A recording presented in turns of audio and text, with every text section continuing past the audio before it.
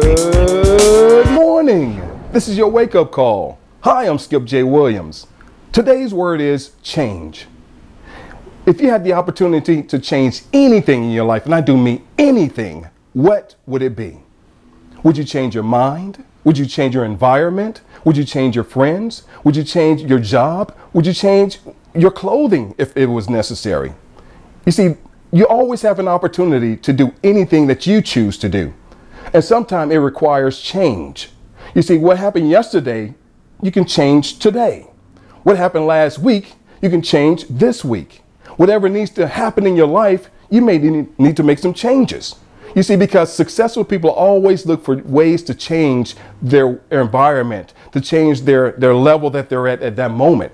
You always need to strive for more in life because there's always a next level in life. However, sometimes to reach that next level, you just may need to make a few changes along the way. So my question to you today is, what will you change today that will elevate you to the next level starting today? Until tomorrow, have an outstanding day.